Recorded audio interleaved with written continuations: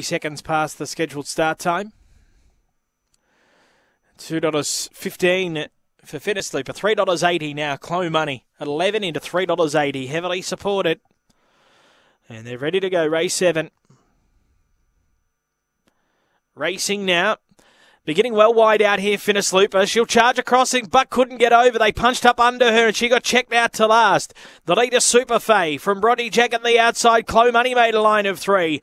United Lass in 4th, 5 away, and then Akuma Fireball, Saucy 7. Fitness Looper moving up now. Clo Money's taken the lead. Darted for home. Race clear, and Clo Money, they land the cash here. It wins it by 3, Bronte Jacket. 3rd, the middle, United Lass, and Super Fay 4th. I think they've finished in that order. From Akuma Fireball, Saucy 7. And the luckless Fitness Looper. The time around 23:40. Number 7, Clo Money, Robert Duncan. 11 into 380 on the fixed odds. And gets the job done here, number 7. Clo Money first.